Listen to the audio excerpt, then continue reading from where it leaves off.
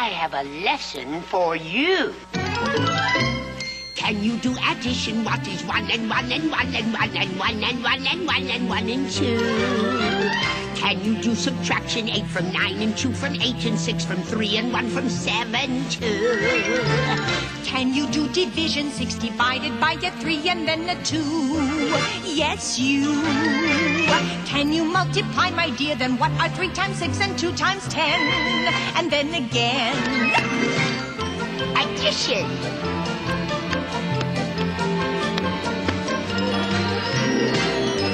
Subtraction.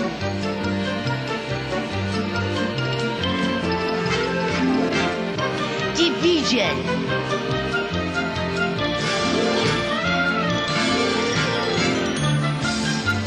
Multiplication.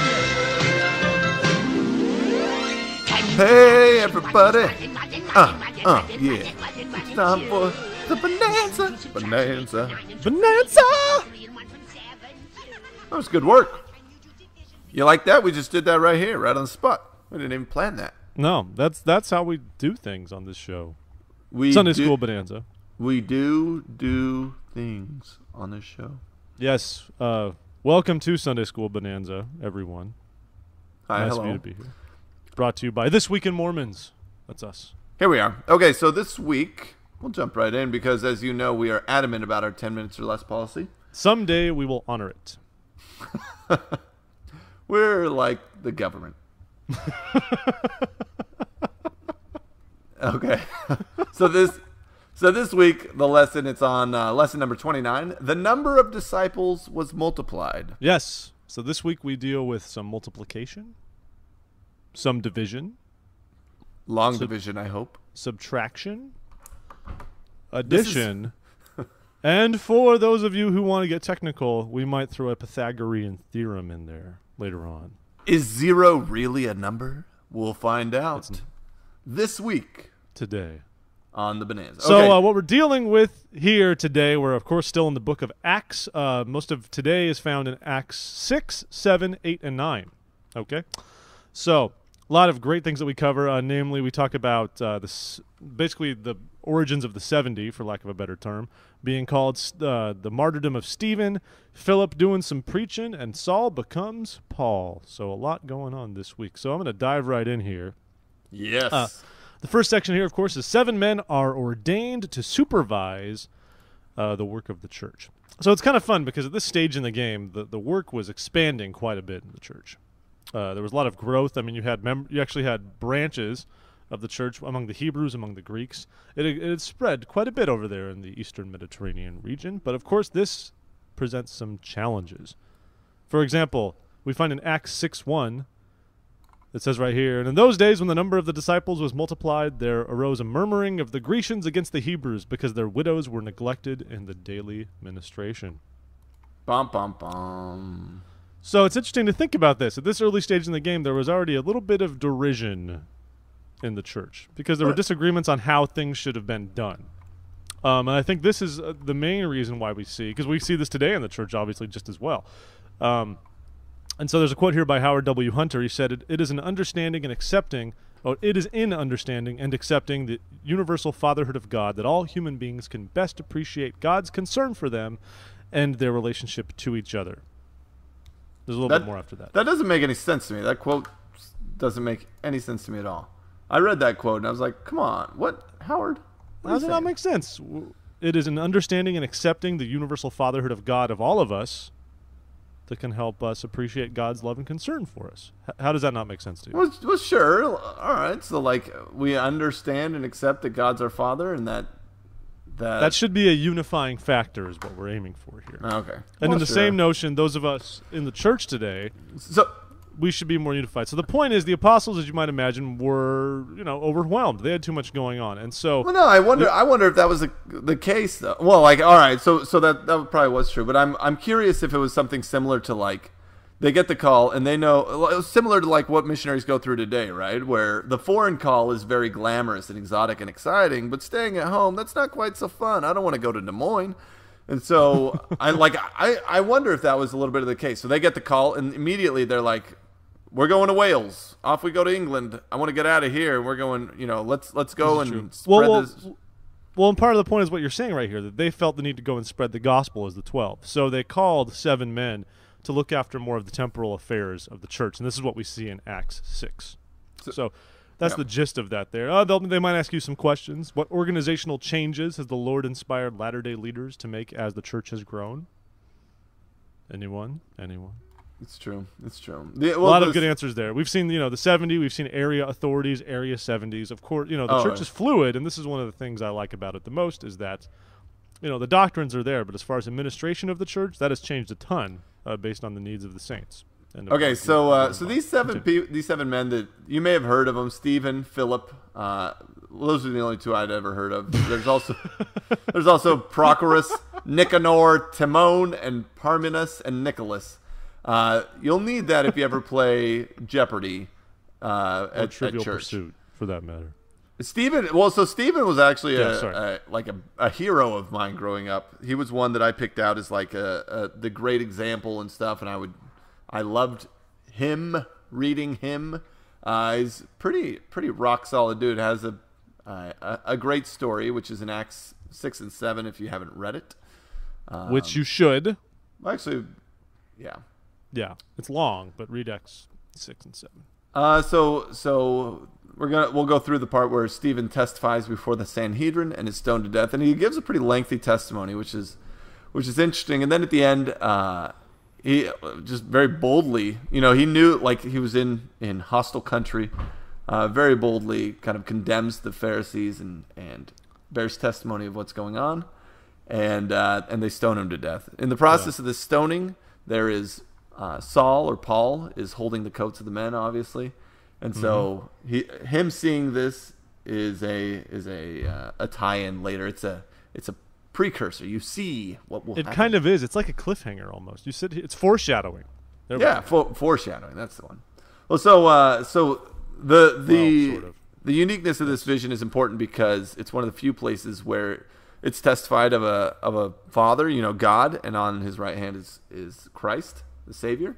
I mean, not one big person, but 2 people, which is very interesting, and that kind of refutes a lot of the. Well, it doesn't refute anything. People are just like, no, he didn't understand what he was seeing.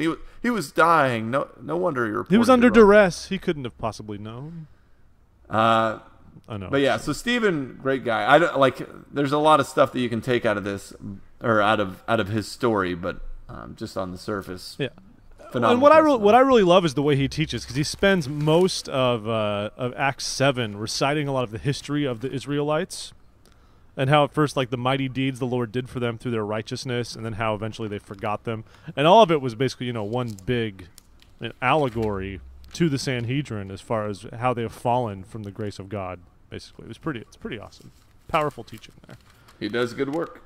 And so Stephen, of course, he's run out of town, stoned to death. And then we jump here. Yeah, less run out of town, more murdered. That's great. But that's one of those powerful things. And like you said, Al, I love the very clear description of the Godhead in that sense of seeing the 2 distinct beings. So we jump here briefly in the 3rd section. Philip preaches and performs miracles in Samaria. Philip was another one of the men. He's out there doing his business. The people in Samaria respond reasonably well. They are filled with the Holy Ghost. One of the converts was a sorcerer named Simon. And this is kind of interesting because Simon was doing sorcery. Simon was trying to do all sorts of crazy things. He wanted to have the priesthood for himself. If you might remember. He is every missionary's dreaded convert. Dude, on my mission, I'm not even kidding. I had a guy that baptized his cat, and I'm like, oh my gosh. Did I ever tell you the story of the guy who was giving himself a blessing? No, my. Yeah, he'd been a member for a long time, but it was awesome. He just put his hands on his own head, went to town. And when you get those, you're like, oh, why me? Why do I have to do? I'm sure Philip was like, oh wait, you're a sorcerer. You couldn't have brought this up during like the second discussion, where I could have avoided all this. Avada Kedavra. That's what I always. Yep. So the point is, Simon wanted.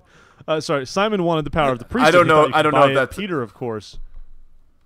Peter gave him a good answer, basically that you can't. We learn a lot there about those who are qualified to lead the church, namely a quote from President Faust, that this greatest of all powers, the priesthood power, is not accessed the way power is used in the world. It cannot be bought or sold. Worldly power is often is employed ruthlessly. However, priesthood power is invoked only through those principles of righteousness by which the priesthood is governed. Can you say Hebrews 5:4? No man taketh this honor unto himself. Can I say it? Yes. No. Well, you don't. Hebrews 5:4. And no I was man being taketh this honor unto I was himself. being witty, borderline clever. Let's move on here to Saul, Al, and then we'll wrap up. Okay. In Saul, so this is Saul that we saw foreshadowed with Stephen. He's obviously engaged in very bad things now as a grown man, namely persecuting the saints. And as he's traveling on the road, he is stopped with an angel. Which the thing for me, I always wonder, like I don't know, what do you do that merits an angel? And this is a genuine question. We have Alma the Younger, No. and Saul. Like, at what point of wickedness is God like, all right, no, listen, I'm going to send old boy Gabriel down there to have a little chit chat with you. Yeah, I mean, is it at what point of wickedness, or is it really there's some sort of a foreordination or something, some sort of a promise of someone being capable of brilliant things, and does it get to the point when the Lord says, all right, I let people run their course, but this requires an intervention because I can't lose this guy? Does that happen anymore? It might. I don't know. I think nowadays I do miss the days of miracles of that degree. We see great miracles today, but I wouldn't mind having an angel appear on the road to Alexandria. It would be cool. Rebuking me. I don't know. Well, so Yes, briefly, we got to wrap this up. oh yeah, I'm sorry. So Saul is changed from persecutor to a saint, mainly because And he he's has this blinded in testimony. this process as well, He, of course. he retells this story down the road to a group of converts.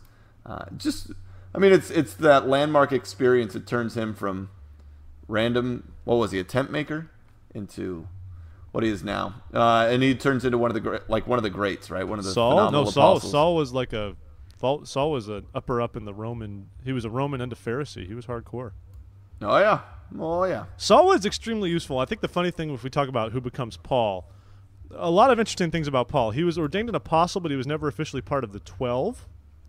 He also what's all right? Interesting thing about that, you can be an apostle and not part of the 12. which we don't see much anymore. But yeah, like Joseph. Who was it?